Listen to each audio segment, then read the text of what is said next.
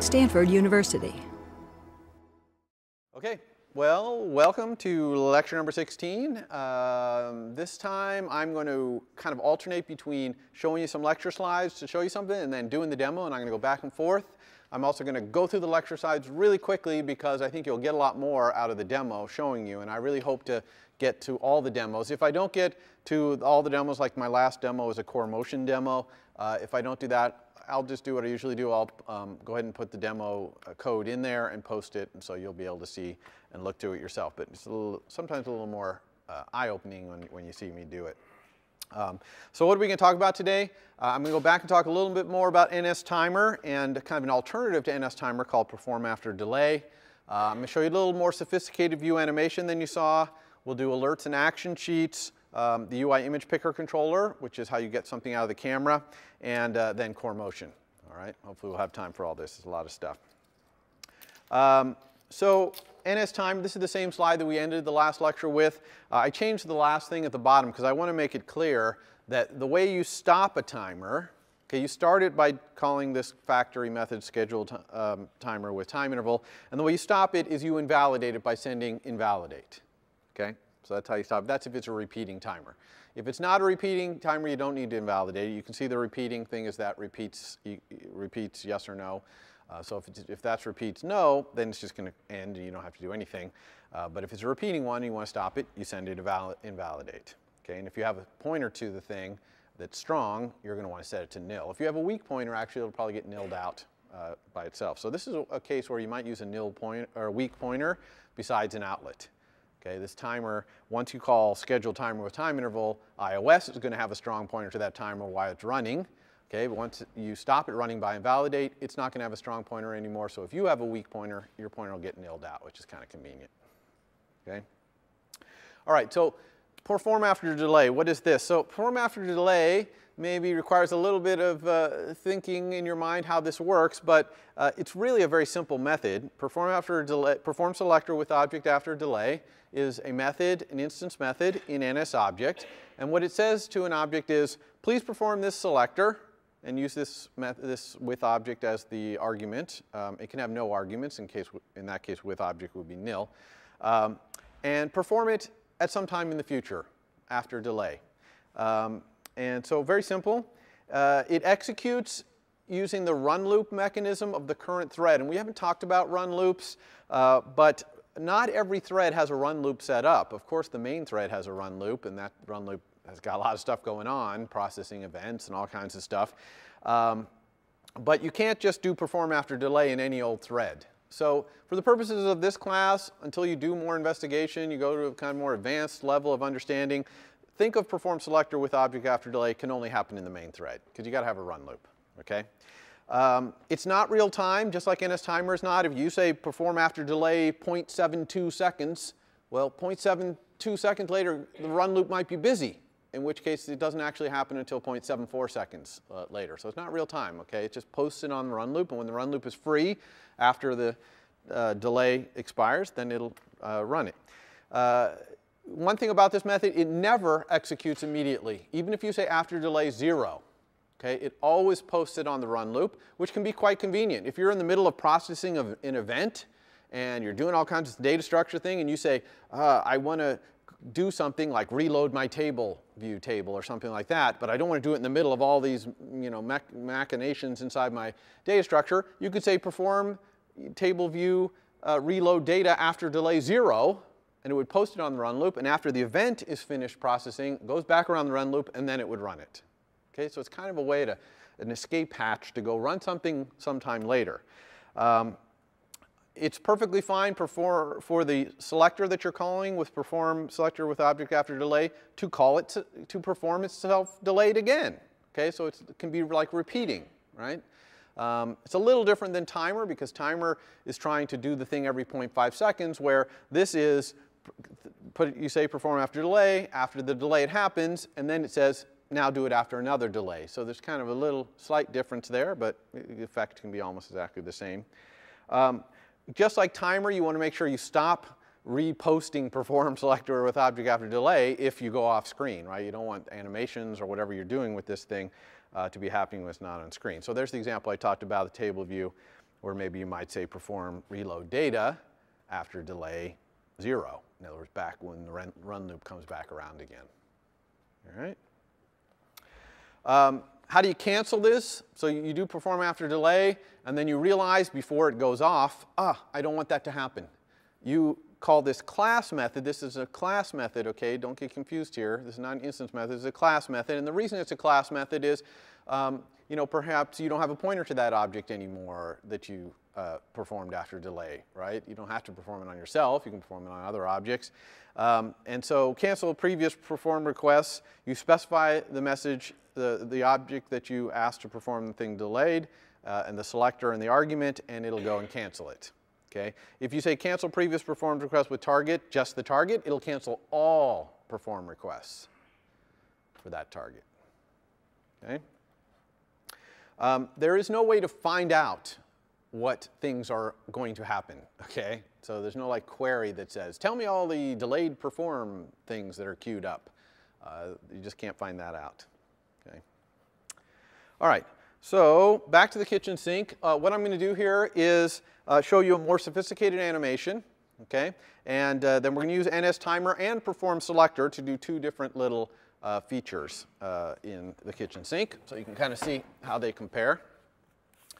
So let us go over here. So this is where we left off. Actually, it's probably you saw from the posting that I added some buttons here so you could see how the various different modal things presented. So that's where we are. But the code is the same place that we were before. Very simple here. The only feature we have is we can add a label, right? Brings up a modal thing. We type in CS193P or whatever, adds a label with that text. And then at the very end of last lecture, we made it so you could tap on it, and it would do the animation of moving that label to a random location. And it take 4 seconds to do that. We left it with all the default animation options. So for example, it has ease in, gets up to speed, and then eases out. We saw all that behavior. So what am I going to do here for a more sophisticated animation? And I kind of hinted at this last time. We're going to make it so that any view that's in the kitchen sink is going to start spinning around and getting smaller like it's going down the drain of the sink. Okay? So this is a little more sophisticated animation going on here because we have rotation and scaling going at the same time. And rotation has a little special consideration that you'll see when you want to rotate a view, what you have to think about.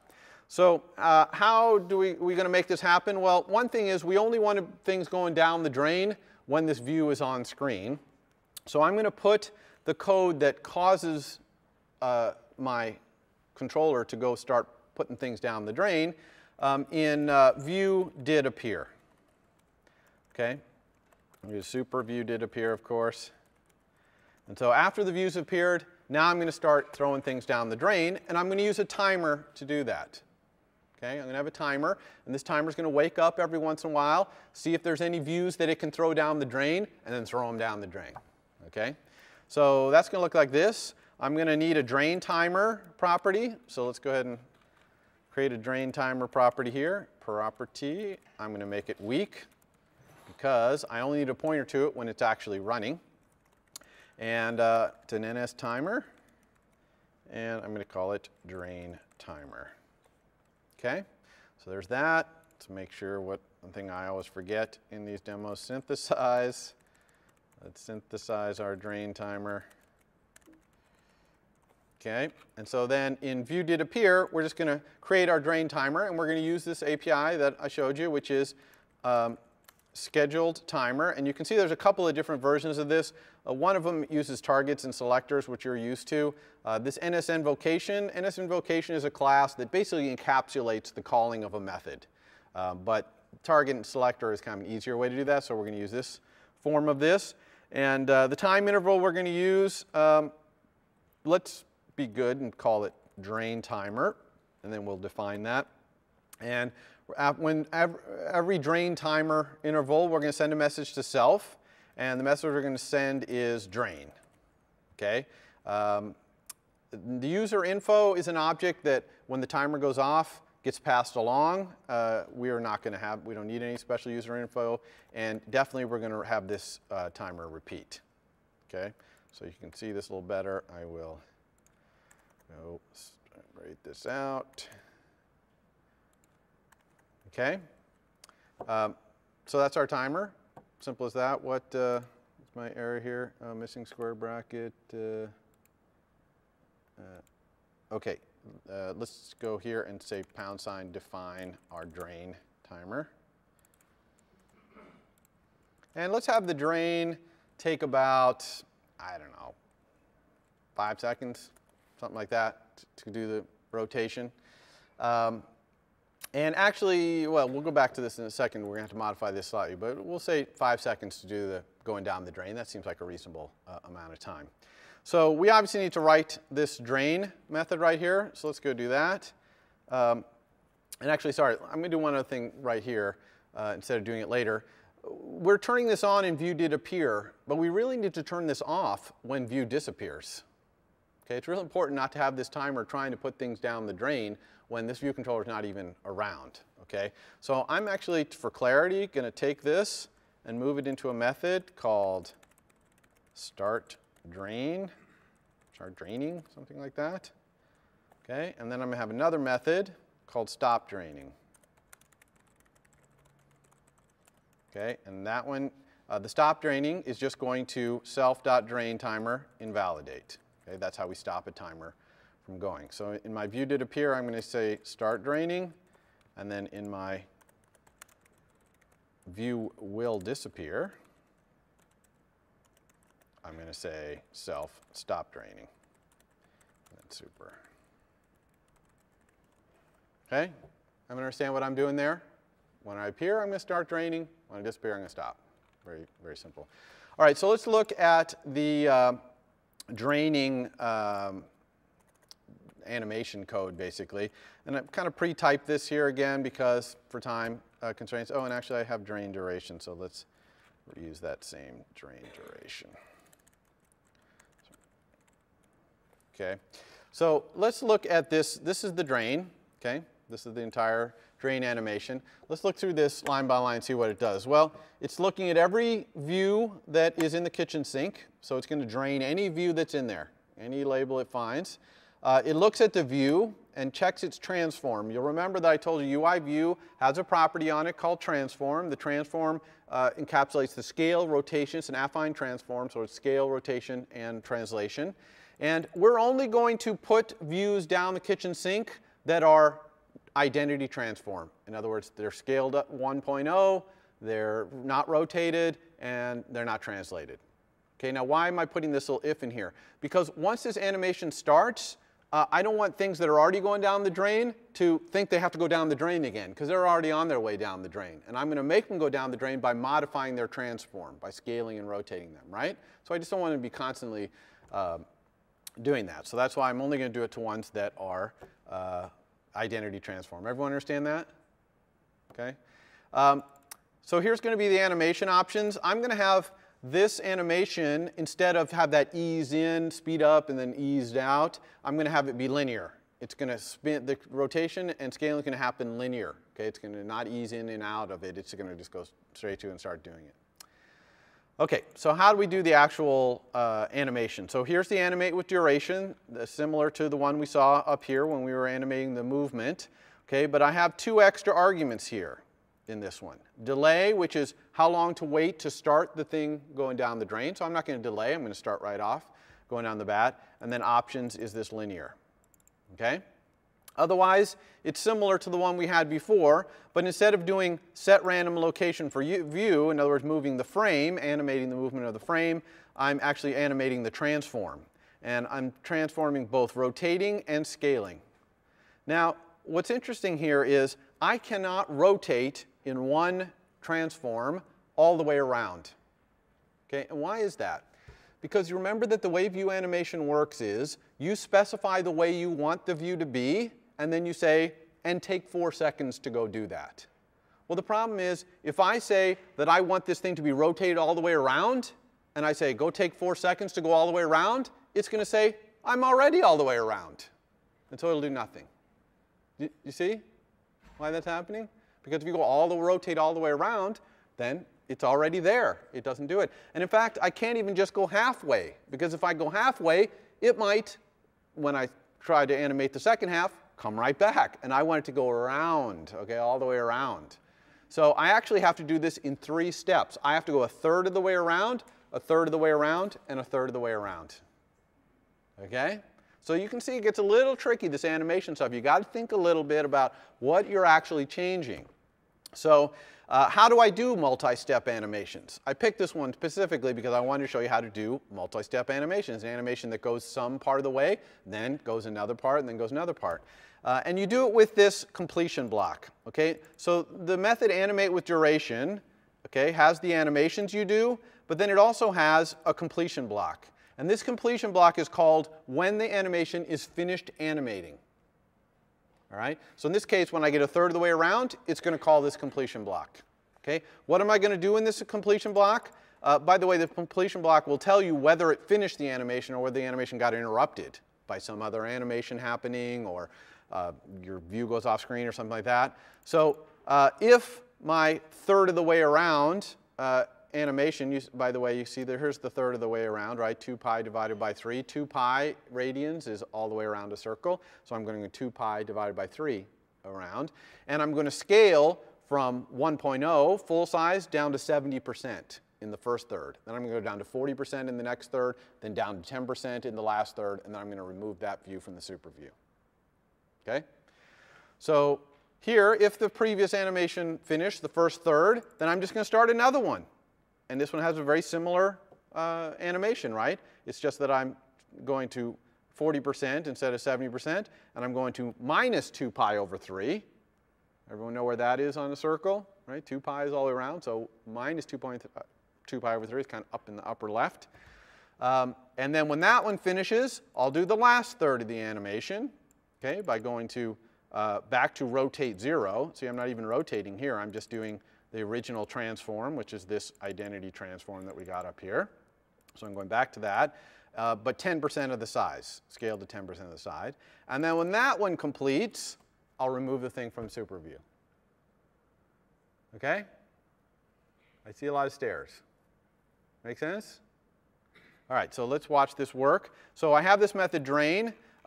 Remember that I'm starting it with this timer. I really need the drain timer only to go off every third of the drain duration, because the drain duration is going to be happening in these thirds, so it's no use starting it off more often than that, or less often than that. I want to at least start it off that often. Notice that the drain colon method, you'll remember, it always takes an NS timer. Whenever you schedule an NS timer, the selector you specify always takes an NS timer as an argument. Okay? We don't use that argument. We just call self-drain, which is this thing. Okay? Cool with that? So let's see if this works.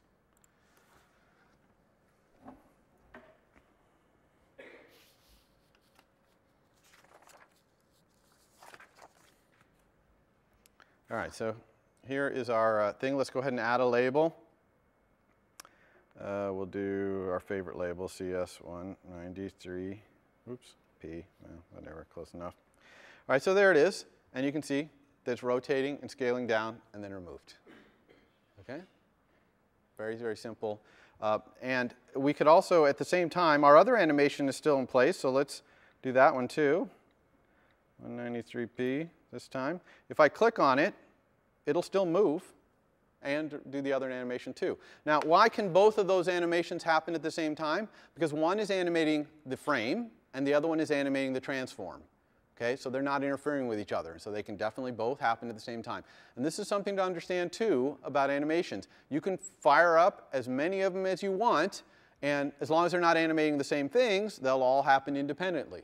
Now, if they start animating the same things, then what? Okay, so let's look at that case. So we have this thing going down the drain. What if we made it so that when you tapped on it, it saved it from the drain? Okay? How would we save it from the drain? Well, what I'm going to do to save it from the drain is I'm going to interfere with that other animation by modifying the transform. Okay? And so to do that, this is back up to our original animation, the one where we just move it to a random location.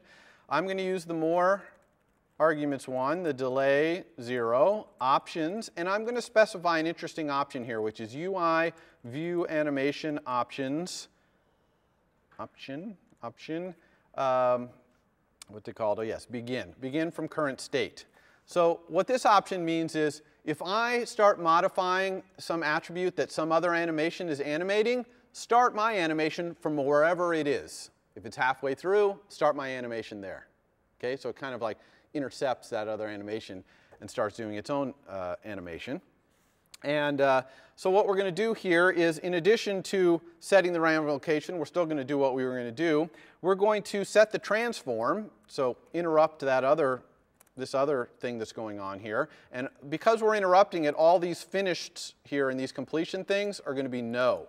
So anywhere we interrupt it here, it's not going to keep going after that. Most interestingly, it's not going to remove it from SuperView, which is nice. So what am I going to set the transform to? Well, I could set it to CG affine transform identity. Okay, in other words, zoom it back up to full size. But actually, I don't want to do that here. Why? Because then the drain's going to go grab it right again and start throwing it down the drain. Okay? Instead, I'm going to take 4 seconds to save it from the drain by moving it somewhere else, and I want it to slowly move up close to identity, but not quite. So I'm going to set this thing to affine transform scale, almost identity. Let's go 99% of identity. Okay? So this is a little bit of a trick that I'm using here that says I'm going to intercept this other animation by changing the transform, but I'm not going to go change it to something that other animation is then going to go munch on again. However, once I'm done with my animation, then I do want to let the drain have it at it again. And so I'm going to use the completion thing here, bool finished. And when this one completes, I'm going to set the transform to be the identity transform. Okay, and once I do that, once it jumps back from 99% to being full identity, now the drain can grab it again. So I've only temporarily saved it. Okay? So maybe this will all make more sense if we see it in action. And you know, this animation stuff you're talking about, I mean, you guys are already having to deal with things happening asynchronously and other threads and stuff like that. So I know it's, if you're not used to it, getting your head around it can be hard. And animation's the same way, because we're actually changing all these things like the transforms immediately. It's just that they're taking time to happen on screen. So let's watch it happen though here. CS193P. Here it is. Now when I click on it, it's doing both undoing the other transform and moving. You see? And it's taking 4 seconds to do that. Okay? And notice that even though if it's part way through the drain, like let's say right here, it undoes it. Okay? Because it's going up to 99%. But then it goes to 100% and goes back and does this again. And now I missed it, I lost it. Okay? So now you can see the makings of a game here happening, where you can click on these things to save them, stuff like that. So hopefully you're seeing how animation can be used here. It's pretty cool. So let's go on and do one more thing. We have this drain draining everything, and it's really a pain to have to go back and CS193P. So let's add a faucet to our kitchen sink as well, and have the faucet drop things into the kitchen sink. All right? And I'm going to do that with the perform after delay thing. Okay? Instead of using a timer, we'll do that. But I kind of do it in the same way, where I'm going to in view did appear, let's say, I'm going to say drip, okay? And that's going to start my faucet dripping. So let's implement drip, see what that looks like. Drip. So drip is going to be really, really simple. I'm just going to check to see if my kitchen sink is on screen. Okay, so if it has a window, then it's on screen. And if it is on screen, then I'm just going to add a label to the kitchen sink. I don't really have a title to give the label, so we'll have to deal with that, so I'll just pass nil. And then I'm going to perform after delay to start myself dripping again. Okay, so I just dripped, and I'm going to do a perform after delay to make myself drip again. And I'm going to do that with perform selector, and the selector I'm going to do is just drip, which is what I'm in right now. With object is nil, because drip takes no arguments. After delay, and then we kind of have to have our faucet rate, so we'll call it faucet interval, say. Go up here, # define, oops, faucet interval. And let's have the faucet be adding them slightly more often than the drain is draining them. Let's say every 2 seconds. So every 2 seconds, it's going to do this. I notice I put add label down here, so let's move that up higher, right here. So it's going to call add label with nil. Now, add label with nil is kind of bad because we won't be able to see that label because it has no text. So I've created a little fun thing to add something here, which is that I created a little dictionary of colors, okay, color names and colors. And then if the text is nil or 0 length, then I'm going to get a random color, use an arc4 random, out of this dictionary, set the text to be the name of the color, like blue, and set the color of the text to be the color. Okay, so now we're going to get colored words, blue, orange, brown, dropping here in the faucet. And what about turning the faucet off? Do we need to do something in View Will Disappear to turn it off? The answer is no, we don't, because the faucet will automatically turn off when the kitchen sink is no longer on screen. So it'll just stop reposting itself, so it'll automatically turn off. Okay, make sense how we're going to do that?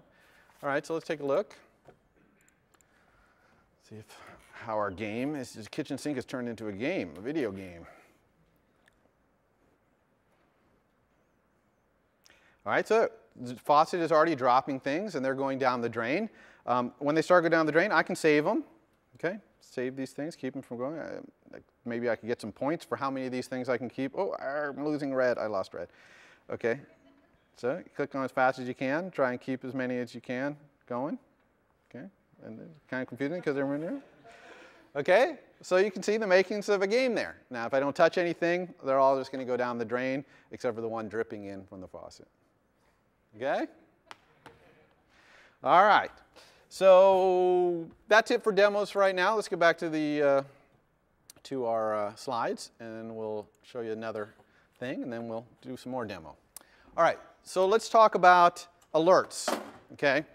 There's 2 kinds of ways to alert the user. There is something called an action sheet, which is on the left right here. And an action sheet pops up from the bottom on the iPhone, or you can have it pop in a popover in the iPad. And it offers a handful of choices for the user to decide what to do next.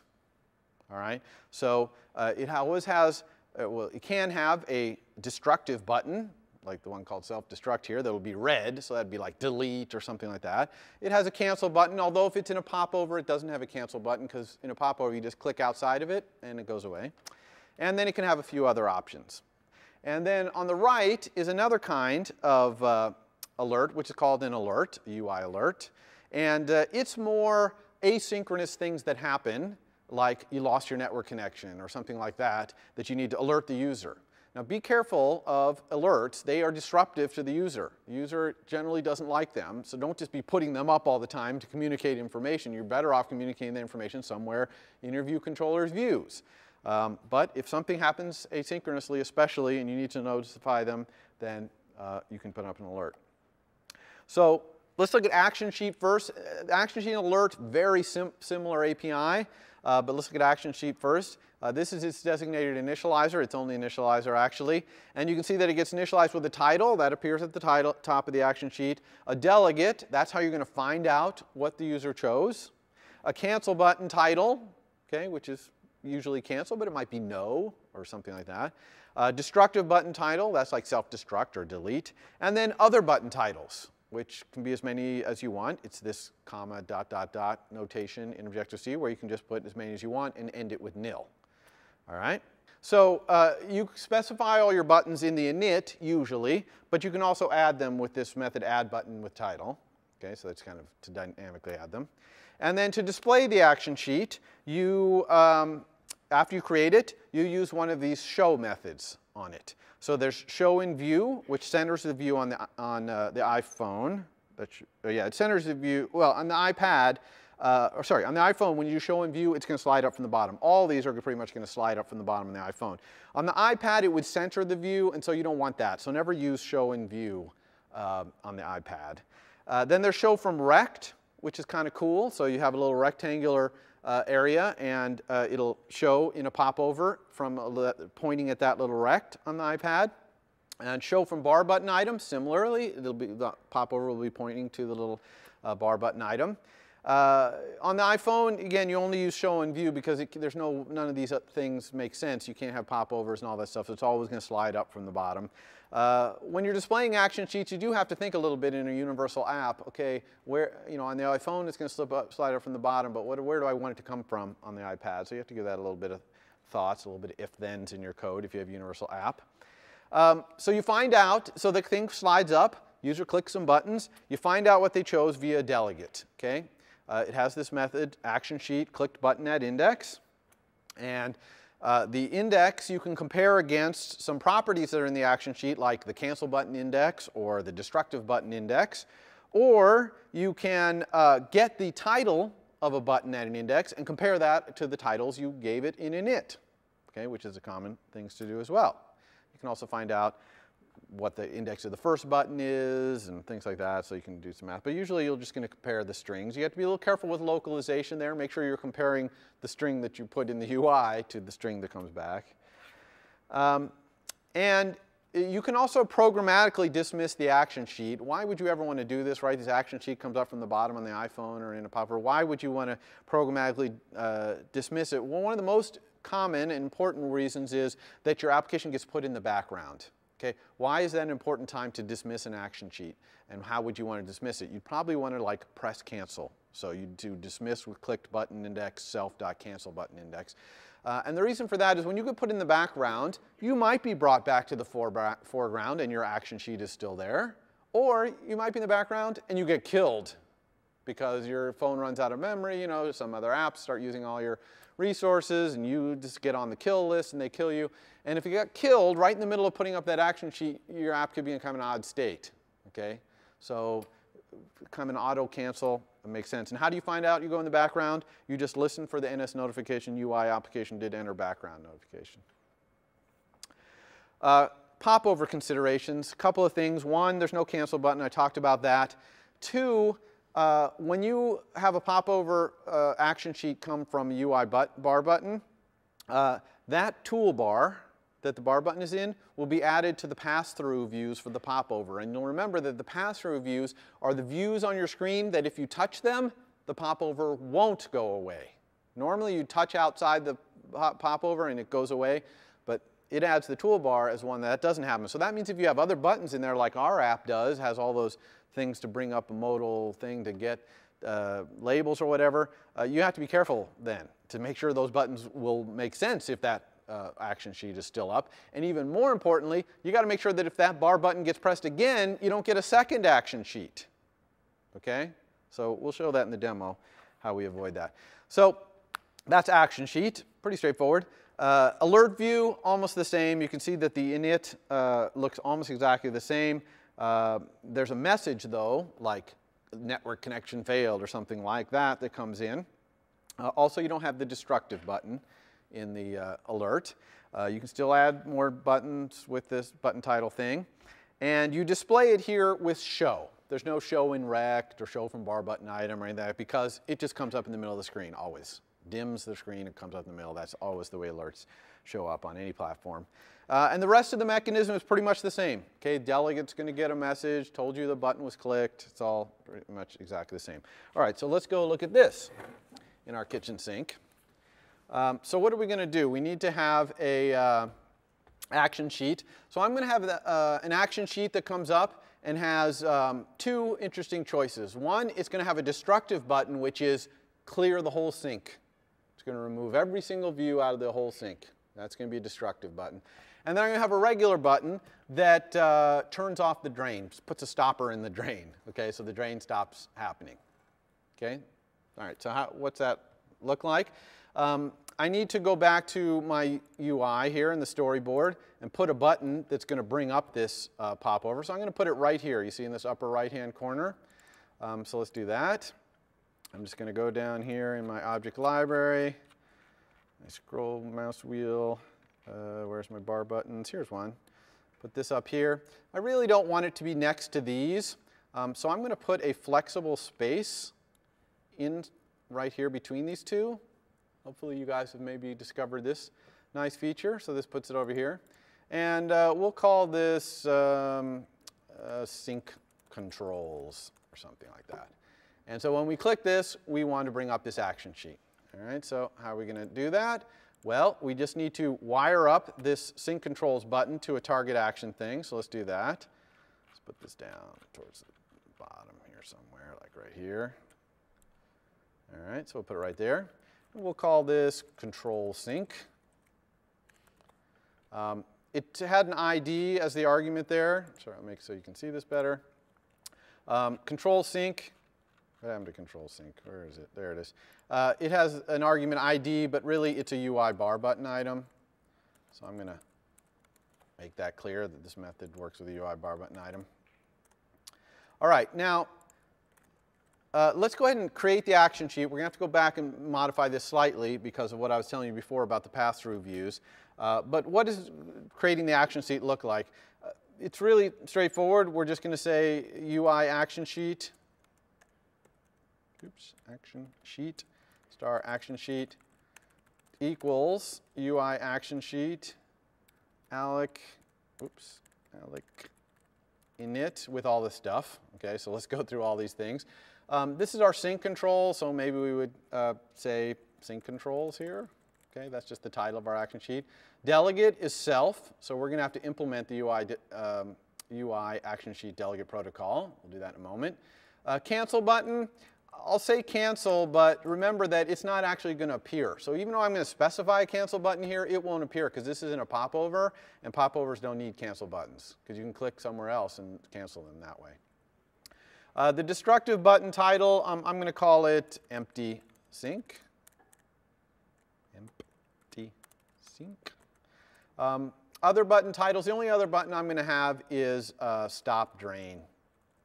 Well, let's just call it the drain button because I'm going to actually have that button change depending on whether the drain is currently stopped or not. Okay, so there's that. I need to create the drain button, so let's do that. Drain button. And the drain button is basically if I have a drain timer running, then this is going to be, let's call it stopper drain. Okay, we'll put a stopper in the drain. And if not, then we'll call it unstopper. You guys know I like visit, unvisit, stopper, unstopper.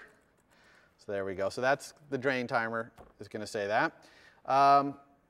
That's pretty much all we need to create the action sheet. We still have to do a little bit of extra stuff here to implement the delegate protocol in a second. But then we can just perform the action sheet like this, show from bar button item. Okay, that's the sender, right? Animated yes. Now, if we just did this, let's go ahead and make our UI action sheet, UI action sheet delegate. So we're going to be UI action sheet delegate, and we'll put a stub in here, void action sheet. So here are all the action sheet delegate methods. There's a clicked in, there's dismissed, did and will dismissed, and also cancel if it got canceled. So let's go ahead and do the clicked. And here's where we'll handle something being clicked. But we're not quite done up in here. And why is that? And that's because of this pass-through views thing. If control sync is called and this action sheet is already up, we do not want to put it up another one. Okay, so we would not want to alloc and init another one here. So we're going to have a action sheet property where we store this action sheet. Okay, so we're going to have to add a property to our view, and you pretty much have to do this with all popovers, is to store. Now, notice that I'm making this weak. Why am I making this weak? Because I really only need a pointer. I only even want a pointer to this thing if it's actually up. Okay, so I'm going to make that weak. So there's another example of where you might use weak, not in an outlet, right? So let's synthesize this thing. Action sheet equals underbar action sheet. Let's go down here now. Now that we have a pointer to the action sheet right here, we can check it at the beginning and say if self.actionSheet, then do something, else do all this business. Okay, now here's an interesting line of code right here. What do we do if the user clicks on that action, the control sync button, and the thing is already up? Now, a lot of you might be tempted to dismiss the one that's already up. Okay? And I'm actually a fan of that UI. I think it makes most sense that if you clicked on a button and there's a popover already coming up from that button, that it would dismiss the thing. However, the UI guidelines, I believe, and this is a little bit of a pitch to make sure you go and review the human interface guidelines that Apple publishes, especially if you want to ship your app on the App Store, because they will check to make sure you actually implement these guidelines. But the guidelines say, actually, in this case, you should do nothing. Okay? You should just not put up another action sheet, but not take the one that's there away either. All right? So we are going to do nothing. Okay? All right. So that's it. That's the only magic we have to be careful with the control sync, is just not to accidentally keep putting more and more of these up. And we had this problem too when we did the table view of favorite graphs. Do you remember that weeks ago? And I actually put the same code in there. I didn't have time to do it in class, but in the code I posted, I put in there and commented, let's be careful, make sure we don't put up multiple popovers. Okay, so the button gets clicked, right? Here we are in the delegate method. How are we going to react to that? Well, let's first of all find out what they chose. So the choice is just asking the action sheet, which is the sender here of this delegate method. We could say self.actionSheet as well here, but I'm just going to get the button title at index, the clicked index, right? Click the button index. So I'm just using that button index. Now I have the string of what was clicked. And then I'm going to check some things here. Actually, even without the choice, I can check to see if the button index equals the action sheet's destructive button index. Okay? So if the destructive button was clicked, and that's empty sync. So can anyone think of one line of code I could write to empty this entire sync?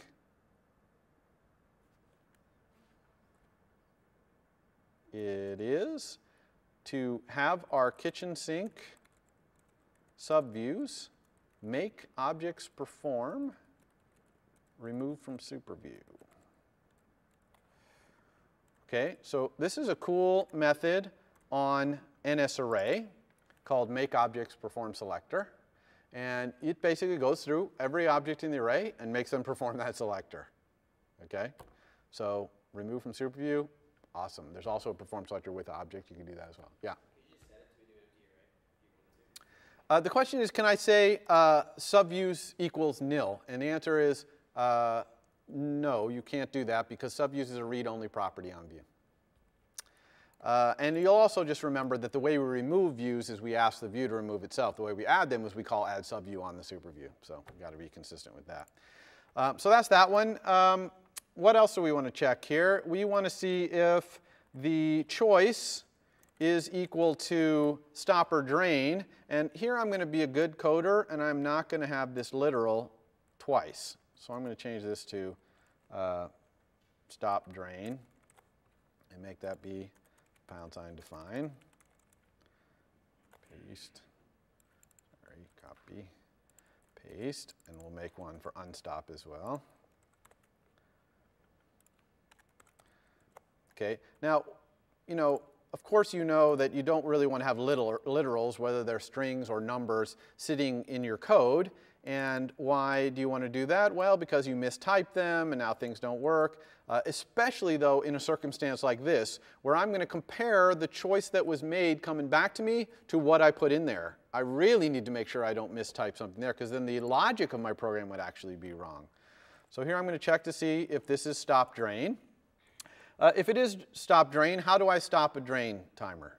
Well, luckily, I have this method, which fortunately is not higher up in the file, but I will move it, put it up here, called stop draining, the same one I call in view did disappear. So I'm just going to say stop draining. All right, and exact same thing here. If they say unstop the drain, oops, then I am going to start draining. Okay? Make sense? So easy reuse there. And so that is all we need to do. Let's make sure this works.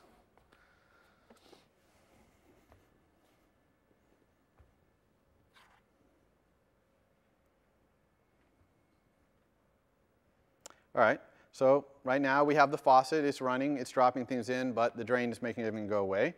So if we go up to sink controls up here, we could empty the whole sink, everything's gone, okay? Or we could turn the stopper off on the drain. And so now when the faucet runs, these things won't drain, okay? Makes sense? And if I turn the drain back on, they're all going to drain down at the same time. Woo. Okay, save that one. No, let's save that one. Ah, saved. Ah, I'm missing. There we go. Okay? So everyone got that? Make sense? Again, no cancel button in there. All right, we don't have any cancel button. If we want to cancel, we can just click outside of it. And if we click on this button multiple times, it does nothing. I don't get multiple things here. If you start getting multiple popovers, if you haven't implemented it properly, the little shadow around it will get darker and darker and darker, okay? Because all the popovers will be stacking up, all casting a shadow. It'll be getting darker and darker. Okay? All right, so that's it for Action Sheet. Question about that? All right, back to our slides. We're going to be going back and forth today, as I said. All right, oops. Yeah. Okay, so UI image picker controller. So this is, here, let's stop that. So this is the UI image picker controller. So this is how you're going to get an image from the camera. Okay, so this is very commonly desired. I would say maybe 50% of you, your projects are doing this. Which I can understand. It's kind of a cool feature and definitely gives you a little bit of breadth of coverage in your final project of iOS. So here I'm going to show you how to do it. Some of you who said this is going to be my not covered in lecture feature, and I wrote back and said, sorry, well this is why, because I'm going to show you how to do it today. All right, so how does the UI image picker work? It's very simple. It's just a view controller, and you present it using present view controller animated completion, exactly the way you would present any modal view controller. On the iPad, you can present it modally and take over the whole screen, or you can present it in a popover. Either one, you kind of have your choice. So how do you do it? You alloc init it to create it. Then you configure it, and configuring it is mostly a matter of saying what you're looking for. Okay, what do you want? Video? Do you want images? Or you just want to look in the photo library? Or do you want to get what the camera is taking a picture of? Do you want to allow the user to edit the picture they take before it gets passed back to you, et cetera? Then you present it using one of the two mechanisms I mentioned above. And then, surprise, surprise, you respond to a delegate method that says, here's what the user picked. So what the user can do obviously depends greatly on the device they have. Okay, some devices have cameras, some really old devices don't have a camera. Okay, some can record video, some can't record video. On the iPad, you can't simultaneously have a UI that is getting a picture from the camera or picking from the photo library. But on the iPhone, you can. Okay, so the iPad, you have to pick which one you're offering to the user. So the way you check what's available is with this class method in UI image picker controller called isSourceTypeAvailable. And there's three different source types: the photo library, which is the user's library of photos, camera, obvious, and then the saved photo albums, which is a place that you can write to. Okay? Your application can put things in there, and the user could then drag them into their photo library or not, but it's kind of a staging area for you to store stuff. Remember, though, that even if a device has a camera, it might not be able to do video. And so there's a second check you have to do, which is this available media types for source type. So you pick the source type, you see if your device supports the source type, and then you ask if the media you want is supported by that source type, like the camera. Can you get video out of this camera? And there's only two source types that matter. One is image and one is movie. Okay? These are the most annoying constants in all of iOS. Okay? KUT type image and KUT type movie. Why are they so annoying? Because you have to import this completely, otherwise you're probably not going to use it, header file called mobilecoreservices.h, and you have to add a whole other framework. Okay, remember how you add core data and all that? Whoa, you have to add an entire mobile services core services framework just to get these two symbols. Not only that, they're not even NS strings, okay? They're CF strings, so you have to cast them, okay? So they are by far the most annoying things. You'll see in the code, it is really annoying. You can get more detailed even than this, you know, device and whether it's an image or movie, by talking about the front camera and the rear camera. Of course, not all devices have that, et cetera. I'm not going to talk about that today, but there's plenty of UI or API for that.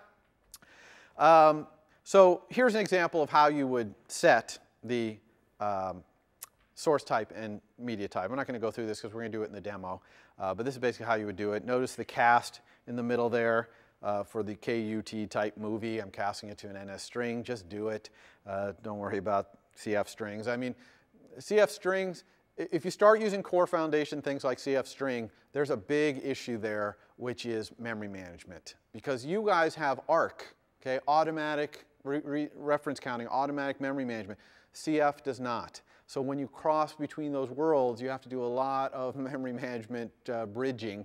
And I'm not going to talk about that because I just don't have the time in the lectures. And so in this one time that we're going to use a CF string, we're just going to cast it to NS string. They are cast interchangeable. And the memory management won't matter here because it's a constant. OK, editability. So you're configuring this thing to, you know, a picker to show up and ask the user for something. If you're using the camera, or even the photo library, I think, you can allow the user to have a UI to edit it. Zoom in on it, move around to pick what rec they want to crop to, et cetera. And we'll see that in the demo. You can also limit the amount of data you grab with the video capture, right? Because if you are just going to do some small little video that's not going to be the whole screen or not going to be presented on an external device, then you can save yourself a lot of memory use and disk space use by getting a lower video rate capture size. There's a lot of other API in here. You can look at it for yourself, controlling the flash and all those things. So anyway, so you've got this thing configured. You allocated it. You got it configured now. Now you present it. Okay? And again, there's special considerations for the iPad. You can read them up here. I talked about them earlier. After the user takes the picture, crops it if you allow them to do that, et cetera, boom, this delegate method will be called. Okay? This delegate method has a very important single argument there, which is dictionary info, and the info has all the info you need to deal with it, and I'm going to talk about that in a second. But one important thing to notice here is this is a modal view controller. You need to dismiss it. Okay? So when you get this method and you do something with the info you get back, make sure you dismiss it. And in fact, this also implements kind of the proper way. And we talked about the controversial way of whether you should cancel a modal view controller inside the view controller. This one does the right way, which is it sends you a message cancel, so you have to cancel it. Okay, you have to dismiss it. So you do all the dismissing of this thing. It doesn't dismiss itself. All right? Now, let's talk about that info. Here's the info you get back. It's a dictionary. Here are the keys that are in the dictionary, and the values are on the right, or their type of the value. And basically, you're going to get the image back. If you allowed editing, you're going to get the edited image. You'll also get a pointer to the original image, which is kind of interesting. You'll get the rectangle they chose to crop inside if they edited it. And if it's video, then you're going to get the edited video, a URL to the edited video, and a URL to the actual original video. Notice that the video is not passed back in a huge buffer or something. You get a URL to it, right? The video that someone captures is stored in your sandbox somewhere or somewhere on the disk. You don't know where, and it gives you this URL to it. Now, you can take this URL and copy it into the saved photos area or whatever. You could process the video if you want using all the video APIs, which we're not talking about probably in this quarter. But that's how you get the video back, is through the URL. There's a whole mechanism for overlaying on top of the camera, which is kind of cool. You can put your own UI on top of the image that's live from the camera. You could have your own take picture button, things like that. I'm not going to talk about that, but just know that that's there. So let's do a demo of taking a picture with the camera. So what we're going to do is we're going to allow ourselves to take a picture and put it in the kitchen sink. Okay? And it'll even go down the drain, too. So let's do that. Where is my, oops, didn't do that. Okay. All right, so how are we going to do that?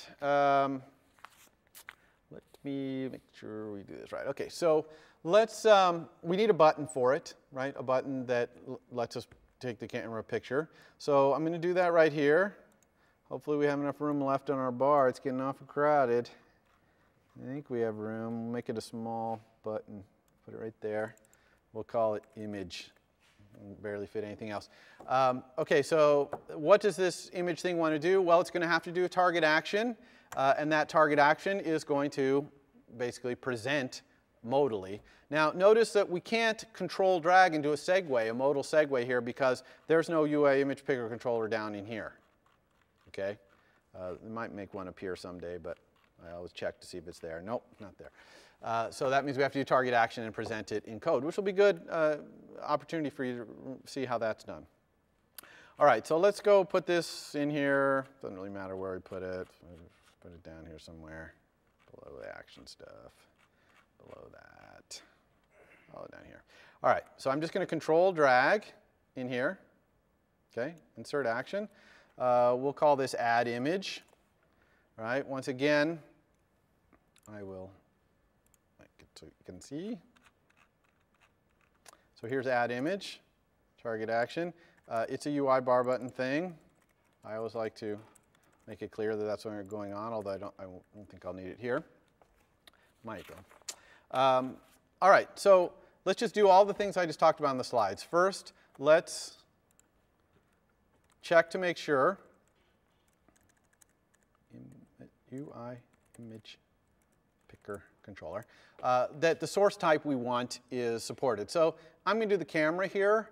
Remember, I'm on iPad, so I kind of have to decide whether this button is letting me choose from the camera or from the photo library. Now, I could have another button that lets the user do the other thing, okay? But they're not combined like they are on the iPhone. If you do on the iPhone, you'll get an action sheet, actually, that will come up first modally, and then you pick photo library or camera, and then the picker will then come up after that. So, and that happens for you automatically. You don't have to do that yourself. So we're going to see here if the source type, you can remember the names of these things, is source type available.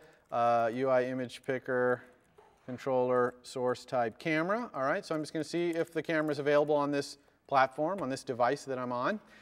If it is, then I'm going to check and see if I can take image, right, as opposed to video. So I'm just going to say if UI image picker controller, what's it called, media available media types. Actually, yeah, this is a little different. So let's do this.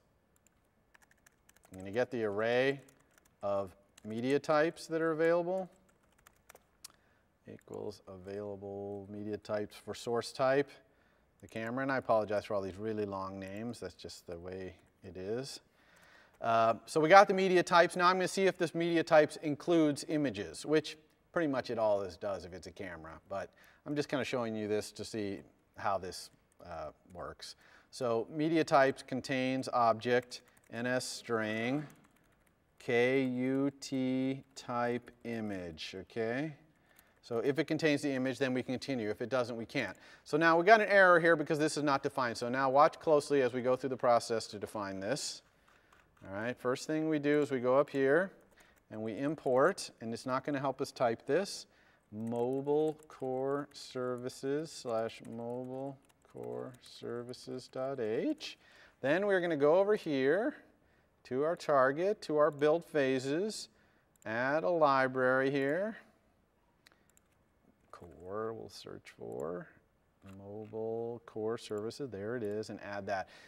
I almost guarantee you'll forget to do that, and when you run, it's going to say, oh, KUT image not defined, and so hopefully you'll remember back to this day, or look at the slides, because the slides also tell you what to do. All right, so now we've got KUT in there, and we've put this NSString cast in here, even though you don't really probably understand what that's about, and I don't blame you.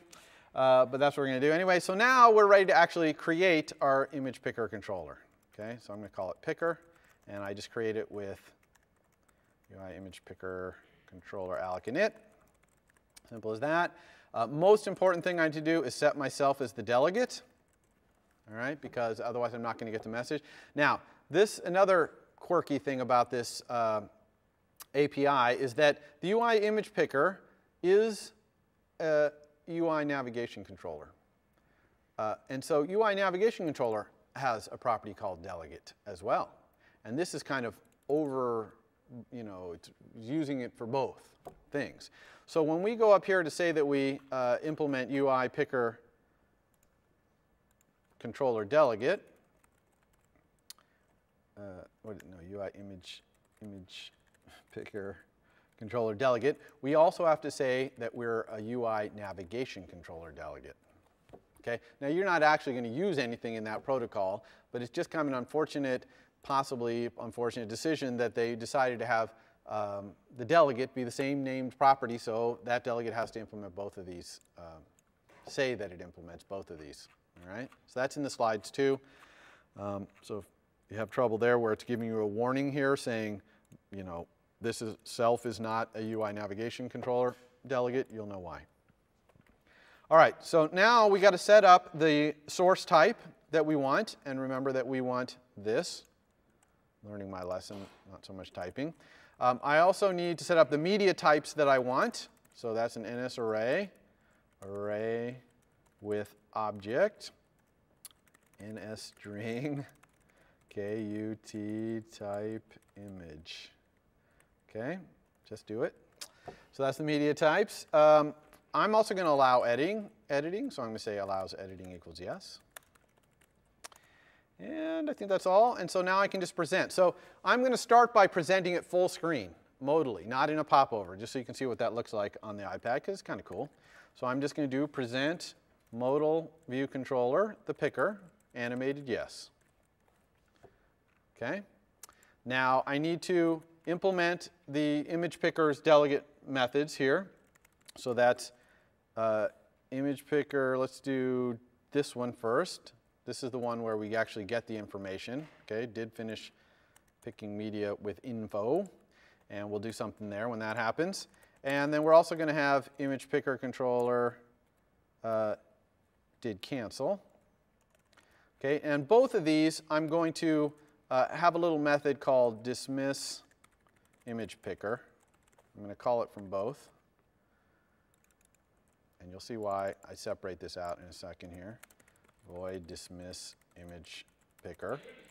Now, for this, we're not doing popover yet, so for just the normal modal view controller, all I need to do is what I would normally do when I'm dismissing a modal view controller is self, because I'm the presenter, dismiss modal view controller, animated yes. Okay, if this is a popover, I'd have to dismiss the popover here. Okay? All right. So the last thing we need to do is do something with the image. We got this image. What are we going to do with it? And it's pretty straightforward here. I'm going to get the image from the info. So the info object for key.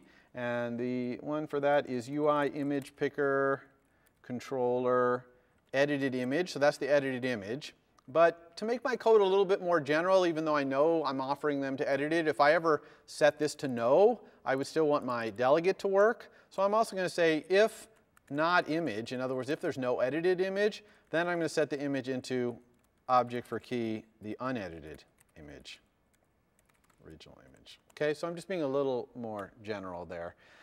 So if one of those two is non-nil, okay, so hopefully we get something, then I'm just going to create an image view, UI image view, alloc init with image, the image. So I'm creating an image view. One thing I don't want this image view to be, though, is gigantic. You know, some of these devices have very high resolution cameras, and they'll give me very big images, okay? But here is the kitchen sink. I want the thing small. So I'm going to put a little code in here to make that thing smaller. I'm going to get the image views frame. And then I'm just going to keep going half as big all the time until it is, let's say, okay, while it's greater than the max image width that I'm going to allow, I'm going to say frame.size.width divide equals 2 and frame.size.height divide equals 2. So I'm just going to keep making it half as big, half as big, half as big until it's under some max image width, which I'm going to pound sign define to be, you know, maybe 200 pixels is good size. Okay. And then I got to set the image views frame to be that. And then I'm going to put it at a random location. And then I'm going to add it to the kitchen sink.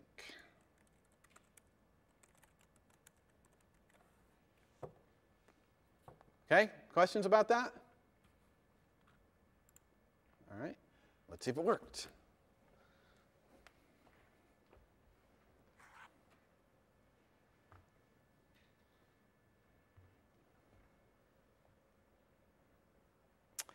Okay, so here we have our sync is working, looks like.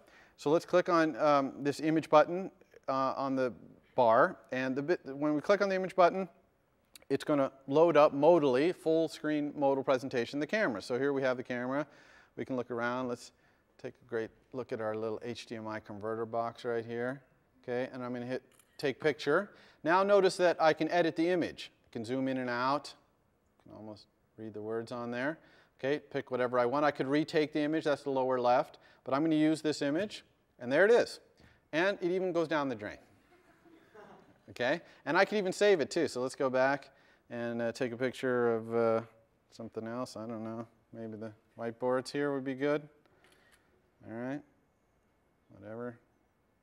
Use. And if I click on it, I'll save it. Okay, just like I can save the text. Okay?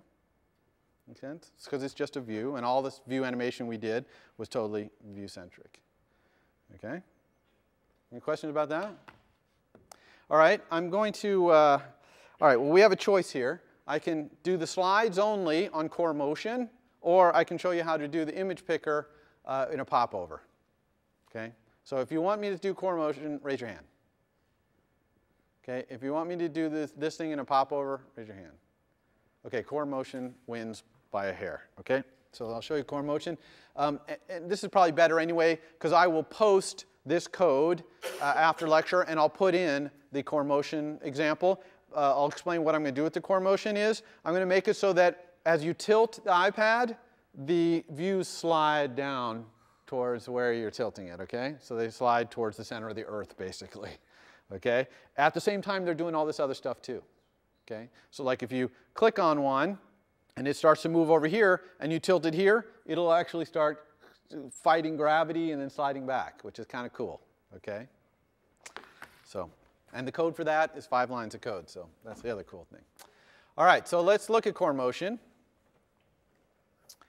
So what is core motion? Core motion is an API to access all the motion sensing device hardware. And there's quite a bit, right?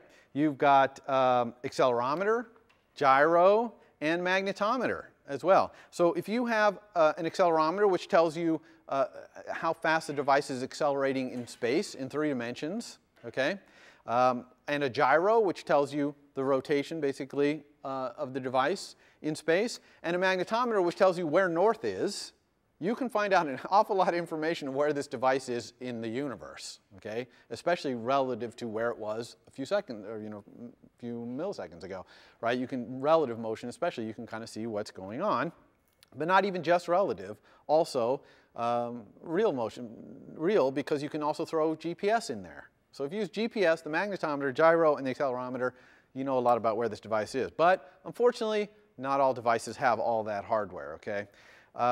Some of the devices, older devices, maybe only have the accelerometer, for example, and only the newest devices have the gyro. So just like we had with the camera picker thing, we need to go and find out what it has, what our device can do first. And the way we access all the information about the motion is through this class called CM Motion Manager. Okay, this is the magic class that's going to tell you everything about what's going on motion-wise. Now, you create it with alloc init, but you really don't want to create more than one instance of this, because if you start asking for this information at different data rates and stuff, your performance will really suffer. Okay, these devices like the gyro and stuff, they can't necessarily give you their information on demand without any cost. They use battery and things like that, and so really we're only going to want to have one motion manager. So in the demo code that I'm going to post after lecture, I actually am going to create a category on CM Motion Manager that has one class method in it, which is Shared Motion Manager. And then I'm going to use that category to get the Shared Motion Manager and use that one throughout my entire app. So this is one case where you do want to use a global. Why? Because there's only one set of that hardware on your device. Okay? You don't have multiple sets of hardware. You only have one. But what it does mean is that the data rate at which it's reporting things, really you can only set it for one user, one object, in your application at a time. Okay? So how do you use the motion manager? You first check to see what hardware is available, just like the camera, and then you either start sampling, you tell it to start getting the data, and you start looking at it by basically polling or asking it, or way better, you post a block onto a queue, and that block will be called at whatever data rate you tell it with the latest status of everything. Make sense? So those are the two ways to do it, polling and getting a block called. So how do you check the availability of the sensors? They're very simple. In CM Motion Manager, there's these properties, accelerator available, gyro available, magnetometer available, device, etc. There's an interesting one there. You see the last one called device motion. And we're going to talk about what device motion is because it's kind of a combination of all the other ones. Then you can just start it running. Okay, you start whatever hardware you want running by saying start updates. And you can also find out whether the CM Motion Manager is currently collecting data from a particular hardware device by asking it whether it's active. When you're done, you want to stop it. Okay? In fact, you want to use this stuff as little as possible because it's not cheap. Okay? It uses battery, basically. So do not leave these things just running in the background if you've got a view that's not actually looking at the information. All right, so here's how you would poll the data. Basically, you call a method like accelerometer data on the CM Motion Manager, and it'll give you the latest accelerometer data. And here's a whole bunch of stuff about the various data formats for all the things, the magnetometer, the gyro. And then device motion, which is the only thing we're going to talk about really, is the intelligent combination of those. Now, all this information you get above, like the gyro and the accelerator, is kind of raw data. So for example, in the accelerometer data, that doesn't include it includes acceleration due to gravity. All right? So if you're trying to figure out which way your device is moving, accelerating during space, you have to deal with gravity being in there. Gravity is 1g down, right, towards the center of the Earth. I'm actually using that in my app. I want to know where gravity is because I'm making my things go towards gravity. But in other apps, you might not want to. You want to know the relative acceleration, and you want to factor gravity out. Well, you can't really factor gravity out very effectively unless you have a gyro or a magnetometer. And if you do, then you can start using this thing, device motion. Instead of using accelerometer data, you would use device motion. So here, for example, in a device motion object that you would get from CM Location Manager, will give you the user acceleration and the acceleration due to gravity as separate vectors, which is really cool. Okay? So it gets rid of all the device error, you know, it can clean up a lot of that, and it can separate out what's gravity and what's not because it has this gyro basically, so as you turn it, it knows. Rotation data is even more interesting, right? Normally a gyro, you kind of get this raw data and it's not really telling you what you want, but with a combination of having the accelerometer and the gyro, now you can get roll, pitch, and yaw. So you can actually know what your device is. You know, if you'd imagine your device was an airplane, right, you can tell roll, right, pitch, and even yaw. Okay, so a lot more information if you combine the two. And the core motion combines it all for you. So you don't have to do any of the complicated math behind doing that, which is quite complicated. Totally understood math, but still complicated. Core motion will do all that for you. So here, how do you get this information? You do it by registering a block. Here is accelerometer and gyro and magnetometer. And here is device motion. So here's getting the device motion updates. Only thing to notice here that's kind of interesting, notice that the way you specify the queue is you don't give it a dispatch underbar Q underbar T. Okay? You give it an NS operation Q star. But an NS operation Q star is basically the same thing as a dispatch underbar Q T. It's just like an object-oriented version of that. And 99% of the time, you're probably going to be specifying the main queue as your queue. That's what we're going to do here. We're going to do it on the main queue because I need to do UI stuff when my accelerometer changes anyway. But you could specify another thread, and the way you do that is just NS operation queue alloc init. That's just like dispatch queue underbar create. Okay, now you have another queue, and you pass it here, and it'll execute this stuff in another thread. But be careful not to do UI stuff there, or managed object stuff, or whatever. Yeah. With the NS operation queue, do we have to worry about releasing it at some point? So the question is, do we have to worry about releasing the NS operation queue? Or no, you have Arc. Okay, so it'll take care of all that for you. In iOS 5, they've added these reference frames to give you even more specification of where things are in space with device motion. I'm not going to talk about that, but if you're really into where the device is exactly in space, then you might want to look at this reference frame stuff. You can obviously specify the interval at which your handler, your block, is going to get called. Okay, so this is in number of seconds, right? So if you wanted 50 hertz, this might be 0.02 seconds. Again, you don't want to do something too expensive in that block because, especially if you have a high data rate, same reason that we have with the timer. And it is okay to add multiple handler blocks. In other words, you can call start accelerometer updates with this block, and then you can call it again, start it with this other block too. So you could have two different blocks going on, but they all will share the same data rate. Okay, and this is where having a shared CM motion manager can be somewhat possibly a disadvantage, but it's intentional that you only want to have one because you really don't want it reporting at different data rates unless they were an exact multiple of each other, one at 25 hertz, one at 50. That would probably not be bad. Okay, so we don't have time for the demo. We're 5 minutes over anyway. I will post the code that makes this thing tilt. I encourage you, one thing about the kitchen sink app that's nice is you can see it kind of has the makings of a game. And you could imagine adding a score thing and all this stuff. And so hopefully this will give you some inspiration this week. We'll give you some inspiration of other features you might add to your final project. Even if you've gotten your proposal approved and it's got good scope, it's always nice to throw a little more breadth in here and there. Okay, so that's it. Have a good Thanksgiving. Don't forget the Friday section tomorrow. It's going to be great. And I will see you the week after Thanksgiving.